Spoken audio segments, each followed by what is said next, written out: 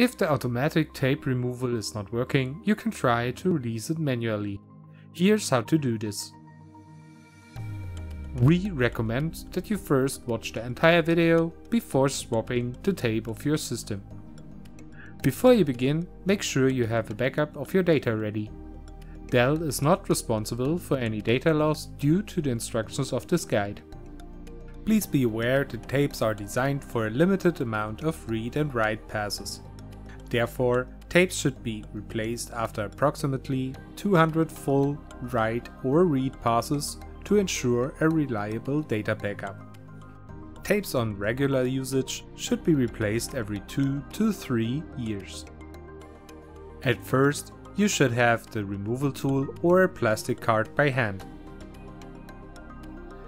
Now shut down the storage and remove the power cable. Push the release lever with the removal tool or plastic card.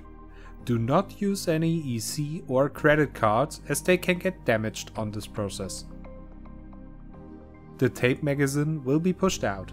Now pull it out completely.